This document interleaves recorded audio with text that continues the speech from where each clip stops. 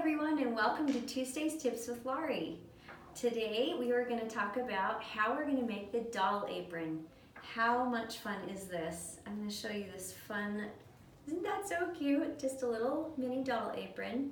You can make two of these, and they're we used a Kimberbell child apron blank to make our doll aprons. You can actually make several, but we're going to show you how you make two from one apron today. But what we've done is we've made it wide enough, as you can see, that you can put lots of 4x4 designs on there. So in front of me I have a few examples of some 4x4 designs that are available. I'm going to turn around so you can see any of these that are in a 4x4 hoop. You can add those onto your apron, and I'm sure there are more out there. These were a few that we grabbed. And how fun to even add this, this fringe one. There's a Christmas candy cane from our fringe seasonal flowers. It's so cute, and it would be really cute as a little Christmas gift, baking cookies with your little doll and your little granddaughter or your daughter. How much fun would that be? How sweet. So great Christmas presents, great birthday presents. Super fun. All right, so we're gonna get started, and I'm gonna show you, this is just a fun way, easy, very simple way to make these patterns. So for a help, we've designed a pattern that you will be able to download, and it is just all done easily on one sheet of paper. Of course, you have your pattern right here, and the instructions are here. If you'll note down at the bottom, there's an asterisk. That orange asterisk is kind of throughout the instructions. That is to let you know that there are tips I'm giving you here on Tuesday Tips on the video that will help you with these instructions and help you make this very simply and very easily. Hopefully make it really smooth for you. So to start with, you'll want to watch the video, and then you'll want to go print these out, and then you can go and make your doll patterns. So to get started, the first thing you're going to do is cut your pattern out along that black line. And so that's what I've done here. This is your pattern piece. So the advantage of using a child apron, the child apron blanks that we have, there's several. First of all, this very first top line that we're going to use, we're going to put it on the bottom edge. It says top, but we're putting it on the bottom edge of the child apron, and that way we already have a finished piece right there across the top of our bib. And that's how we're going to, of the apron, and that's how we're going to save some time, is right there. It's already done for us. We don't have to, there's no reason to do it again. So that's one of the advantages of using the apron. I simply trace around the pattern here, and then I'm going to just cut it out. And I have one that I've already cut out. But once it's cut out, you can see the top of that apron is going to be already finished for you. The second advantage that I find is the very next step that we're going to do, and that is we're going to use the bib tie, or the bib part that goes around your neck, as well as the two ties. And I've already cut those off of this apron. So we're going to use those three pieces, and you're going to take them off, and don't panic. Yes, we're going to unpick, but there's a tip to that as well. There's a quick way of unpicking them. So here I've got the neck piece, and I've just taped it down. You take your seam ripper, and you take that red part, the red ball, and you just put it on the inside of that seam, and then you just simply, my hold is moving on me. You just simply keep this taut, and you just keep unstitching or unpicking. Look how fast that unpicks. See how fast that was? That just unpicked, lickety-split. So you'll just unpick those three pieces. After you've done that, you're going to take those three pieces and you're going to seam them together. Here I've ironed it open, I've seamed them together, and I've made my long strips. And it's going to make a really long strip.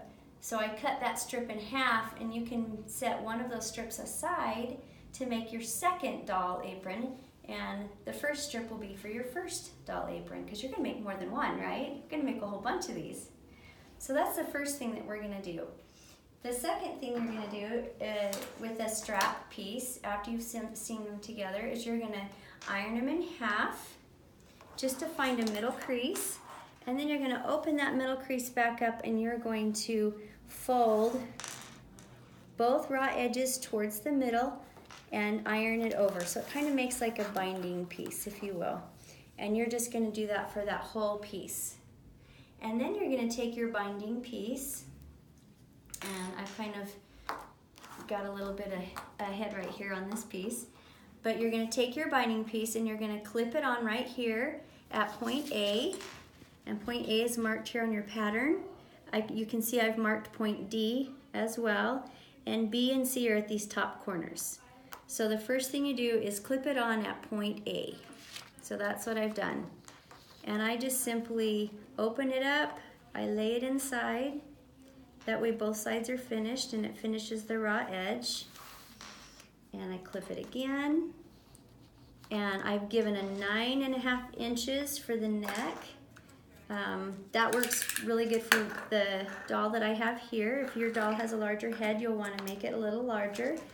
I measured 9.5 inches, and you can mark it with a pen, you can mark it with a marker, however you'd like.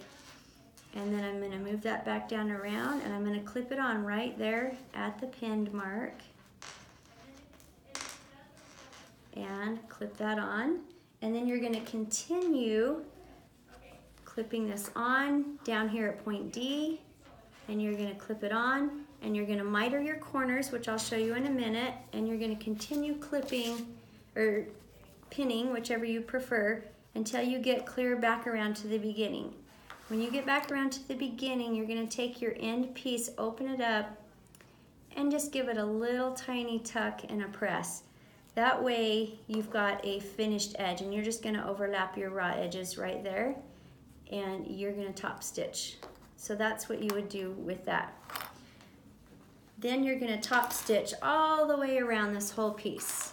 But what I want to show you is how you would miter the corner right here.